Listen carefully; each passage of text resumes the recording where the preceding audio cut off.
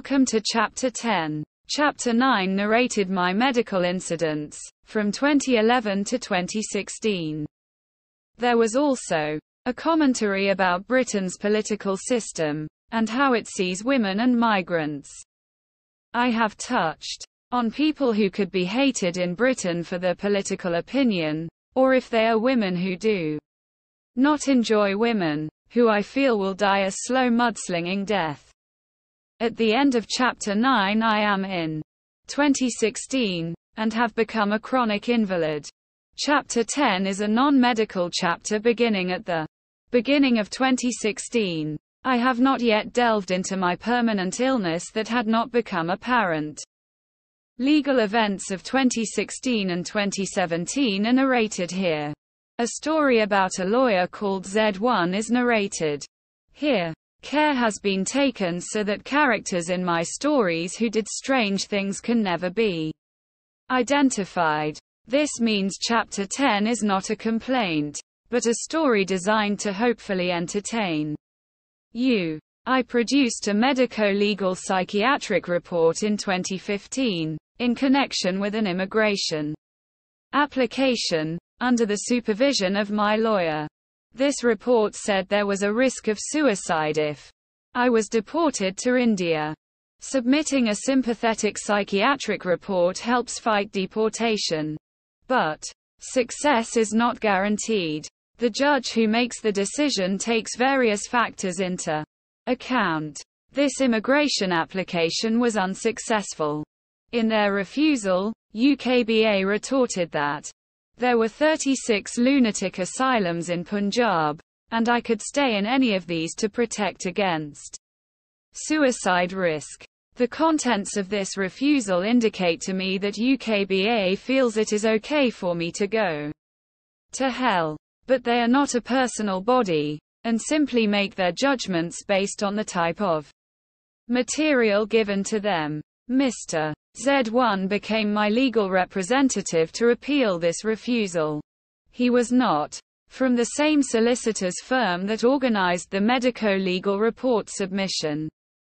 This part of the immigration case involved meeting face-to-face with an immigration judge in April 2017.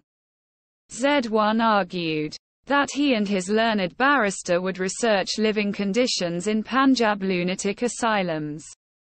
If the two of them determined that living conditions in Punjab lunatic asylums were uncomfortable for me, they would advise the immigration judge it was not proper to deport me. By making this statement, Z1 was implying it is ethical and proper for me to live in a lunatic asylum for the rest of my life. Such a judgment is not normally rendered to people with mental illness. Such a judgment is not rendered to anyone but insane serial killers. I wrote a registered post to Mr.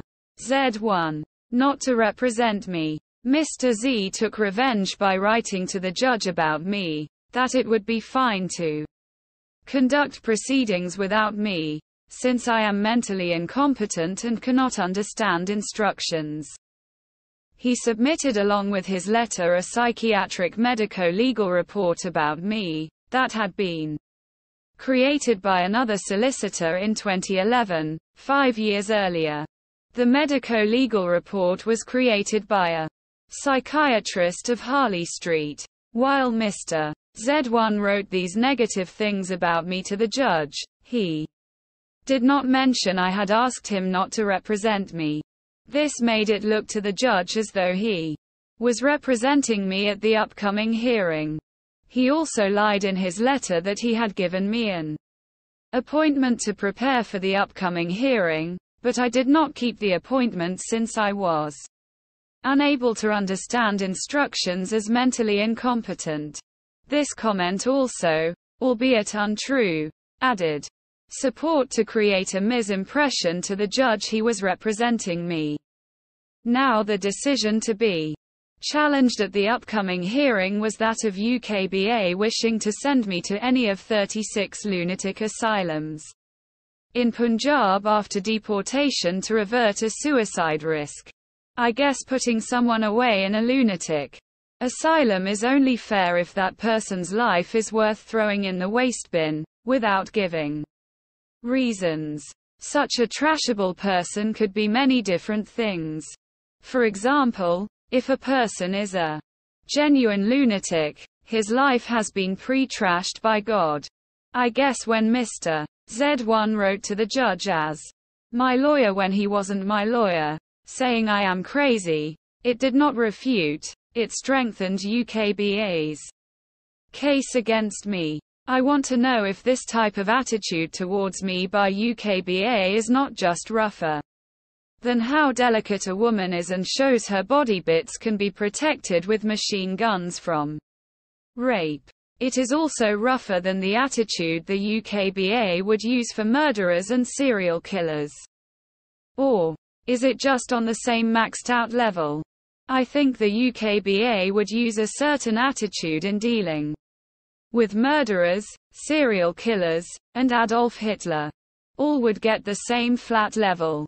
I think I am on the same level.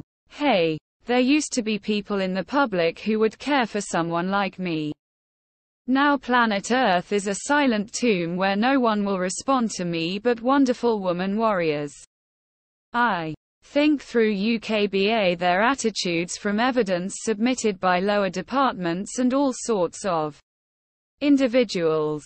The hatred towards me is not personal. Before I wrote Mr. Z1 asking him not to represent me, he was using a contemptuous tone to address me. He adamantly refused to inform the judge of the fact I had a physics degree from UMIST, a British university. He argued that my application was a partner, one, and a physics degree was irrelevant. Of course, he did not want to present facts before the judge that would show belonging and ties to the UK, which would strengthen, certainly not weaken my case against deportation to India. When I had the trumped-up conviction, I had a lawyer, a tall young Indian man who was trying to get me into prison. This man asked me if I hacked the atomic weapons establishment. I don't think women have existed in human history who hacked the atomic weapons establishment, NASA, and CIA. I gathered the young man hated me so much for being a scientist but not being in a women's group, that he imagined I would have superhuman abilities. I have not studied hacking. One can ask why lawyers hated me. Black and Muslim lawyers did not hate me. Indian lawyers hated me more than white ones, but it is not possible to know if a lawyer hates you. My judgment that a lawyer hated me is based on what they did with my case. The Indian lawyers hate me on behalf of their wives who are villagers from India or not as westernized as me.